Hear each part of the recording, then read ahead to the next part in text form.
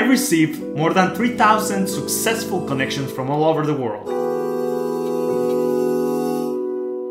This is going to be fun, guys. I promise.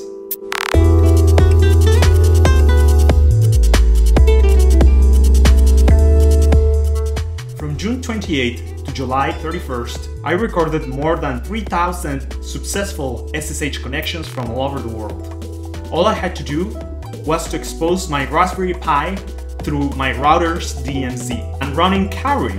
Cowrie is a medium to high interaction SSH designed to log brute force attacks and shell interactions. Sessions contained a diverse set of interactions: trojans, rootkits, and even hello messages.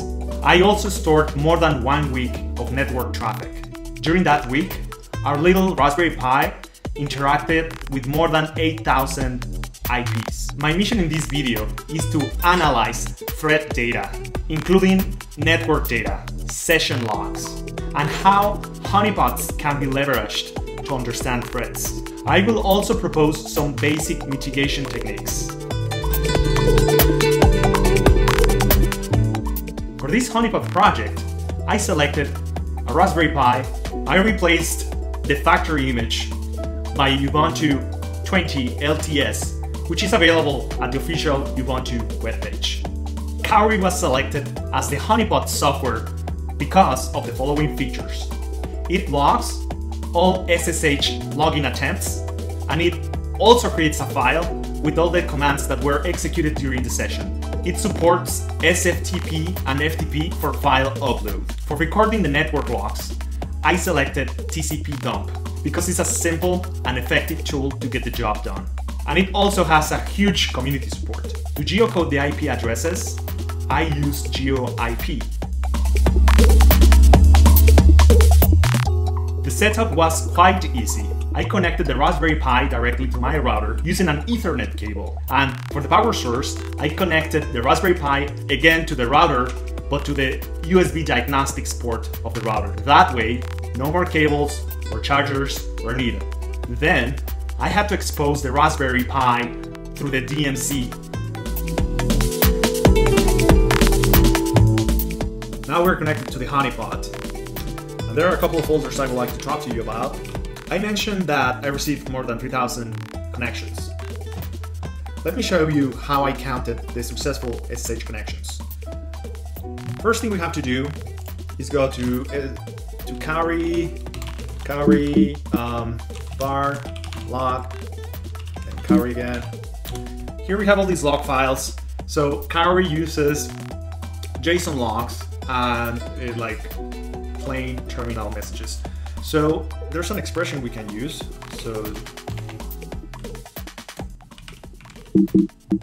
this is an expression used to get all the login messages.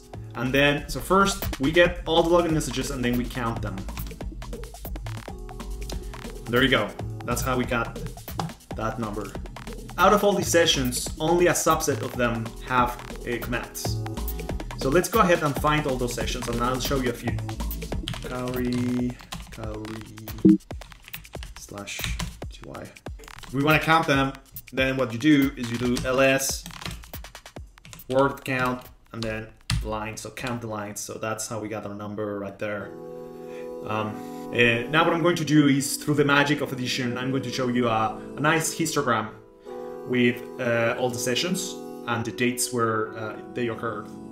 Keep in mind that I'm showing only days where sessions occurred. Now there are a couple of interesting sessions I would like to share with you. So if I say play log and then I pass the TTY file, then it like replays what the attacker did. So we can see that they connected to this server to download the file, and then they tried to connect to another server, but that didn't work. So I wonder what were the contents of that file. So I'm going to just go to VirusTotal and show you what it is, and then I'm going to paste the hash of the file. And yeah, it's Mirai. I think that Mirai was originally designed to win at Minecraft. Literally, you will like go to a website and then pay some students to like target their botnet to DDoS your opponents at Minecraft, and then As you guys know, the thing went a little bit out of control. Alright, so let's look at another attack.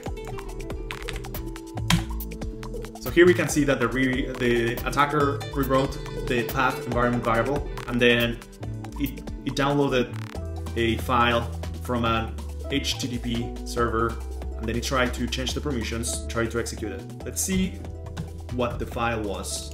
You can see it's an XOR DDoS. And okay, so this is a backdoor that arrives on a system as a file dropped by other malware or as a file downloaded unknowingly by users when visiting malicious sites. Funny thing is, why do they call it XOR DDoS?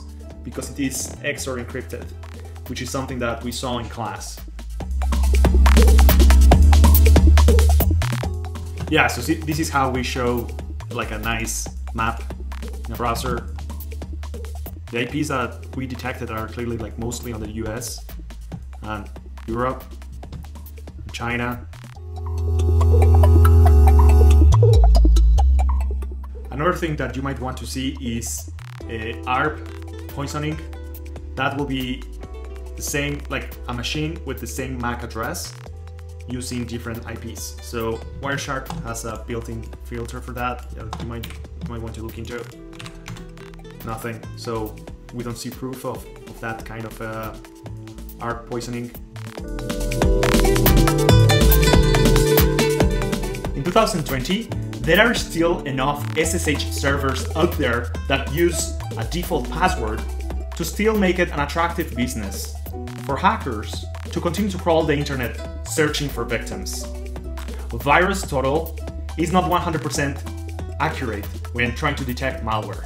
This is not a criticism of VirusTotal, but a reminder that there's always going to be a delay between when a new piece of software is released out into the wild and used in real attacks, and when antivirus software can actually detect it. I believe it is upon us as engineers and security professionals to contribute to the community by reporting and uploading samples of the malware to malware repositories. I would like to propose some recommendations to prevent attacks like this. OEMs to perform periodic port scanning to help customers to prevent exposing services. Currently, all iOS devices, Android phones, macOS computers, and Windows computers connect to Homebase. They do that to receive software updates and push notifications. I propose that as part of that process, OEMs, so that's like Apple and Google, they could perform a soft port scanning to determine if the computer has some ports open that maybe the customer didn't intend it to. As recommended by CISA, that is, Cybersecurity and Infrastructure Security Agency, creating an accurate and detailed OT, so that's Operational Infrastructure Devices, map, will provide the foundation for a sustainable cyber risk reduction.